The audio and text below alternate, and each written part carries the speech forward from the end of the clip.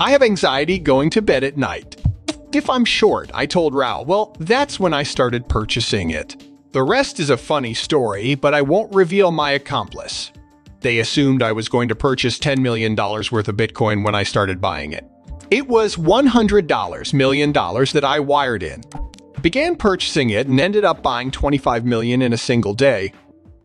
Also, no one had ever spent $25 million on Bitcoin on their exchange in such a short period of time. They warned that the price would rise because the system was being overloaded and spreads were being blown out. Oh, I really must have this stuff. The pricing was absolutely jaw-dropping, by the way. And all I could think about was that some smart person would figure out how to bring the price up to $10, $11, $12, or $13. And then I would go after it. My anxiety levels were over the roof since I felt pressured to complete the trade before everyone else realized their mistake. I am therefore going to purchase it. They cornered me and told me, you have to stop now. I swear to you, way too much spending. Basically, they cornered me and told me I was buying too much. The other users on the system think you're making prices go up, and I'm just like, are you serious? I mean, seriously. After that, I was so worked up that I couldn't sleep that night. They cut me off when I bought 20 million, and I wanted to buy 35 million that day. I couldn't sleep because of it. The thought crossed my mind, what if the $15 million I refrained from purchasing suddenly vanishes? I'm looking at astronomical sums of money. Michael Saylor, who explains his bullish prediction for 2023 by analyzing Bitcoin's price movement and market factors, is here today to share his thoughts.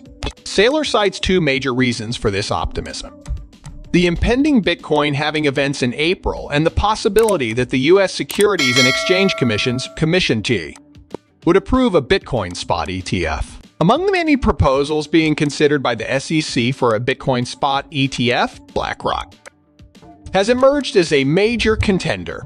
Many are beginning to believe that a Bitcoin spot ETF could be approved in the near future thanks to BlackRock's considerable influence. As a culmination of efforts spanning more than a decade, this event is much anticipated by Bitcoin enthusiasts. Approval of a Bitcoin spot ETF would open the door to massive institutional investment, which would have far-reaching consequences for the cryptocurrency industry. Sovereign wealth funds, large enterprises, and even governments could show interest in this development. According to Saylor, he foresees a dramatic change in the financial environment as a result of this decision, as major firms begin to include cryptocurrency in their balance sheets.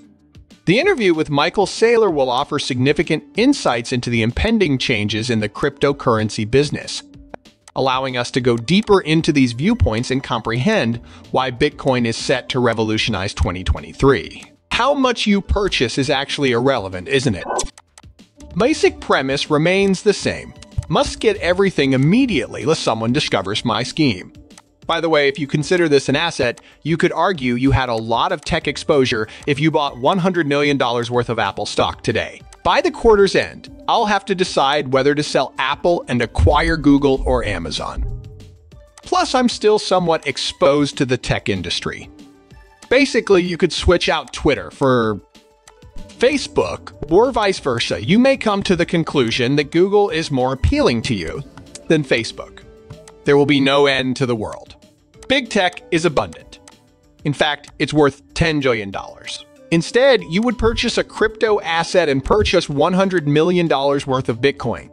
If you found that Bitcoin was your thing, the institutions that purchase these items will think along these lines. Were they planning to spend $100 million, $200 million, or $500 million when they came in? You have to ask yourself, okay, what do I want? After you make up your mind to have it. Big tech isn't for me since I'm wary of the inherent vulnerability to currency fluctuations. Having gold is not what I prefer. If the gold miners are an issue, the system is open, and there is counterparty risk. Great, I'll take cryptocurrency. What cryptocurrency? The number of cryptos is 6,500. From the looks of most of those, though, which cryptocurrency is the most promising? The most valuable cryptocurrency by far is Bitcoin. Second best, please. Exceptional quality is unmatched. No cryptocurrency is second to none. I thought you were talking about Bitcoin, the cryptocurrency. There is no substitute. It's not on par with Facebook and Google. All right? This isn't like Amazon or Apple. Yes, I'm open to discussing Amazon or Apple. Which is superior? I see them as two tech monopolies. From the opposite side, they appear to be really attractive. Digital currency denominated in Bitcoin. Complete nonsense is this notion of 60% supremacy. Incredibly bad. I know. If it were foolish, it's not even close to dominating. It's really dominant like 96 or 95. I see. The point is, it's supposed to be a store of value just like any other crypto asset, such as a crypto network or proof of war.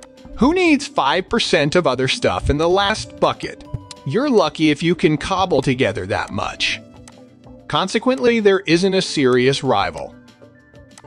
As a result, once you start down the road of big tech, I'm out. Solid gold. My gold allocation is different from this.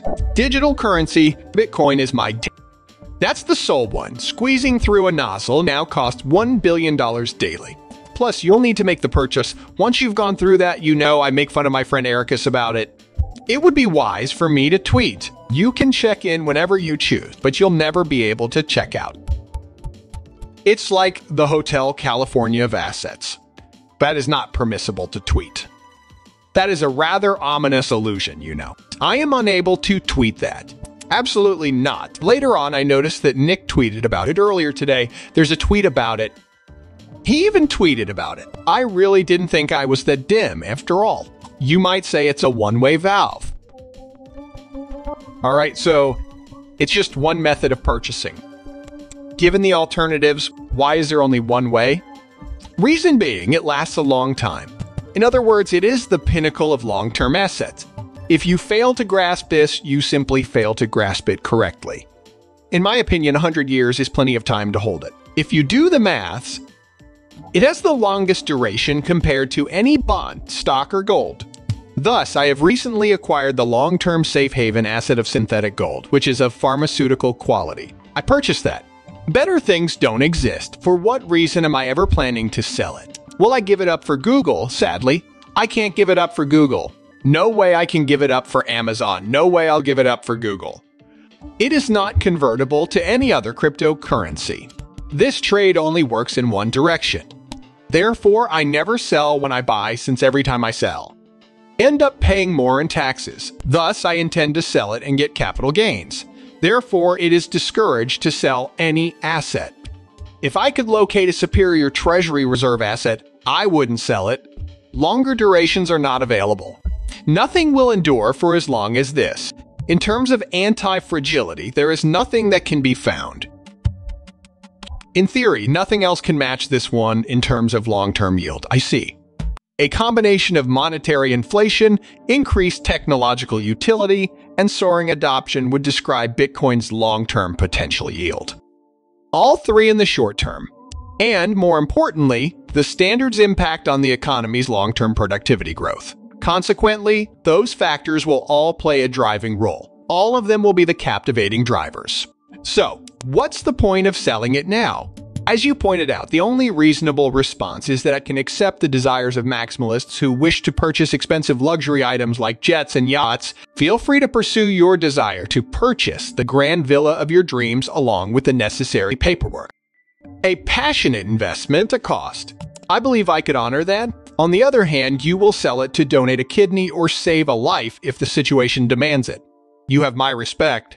However, it must be a passionate investment. Selling the long-term pharmaceutical-grade synthetic safe haven asset for the sole purpose of trading it into another financial asset is a foolhardy move. You had the item sold, and then unsold it because the first buyer was willing to take on additional risk in the form of fiat debasement, complexity, or shorter duration.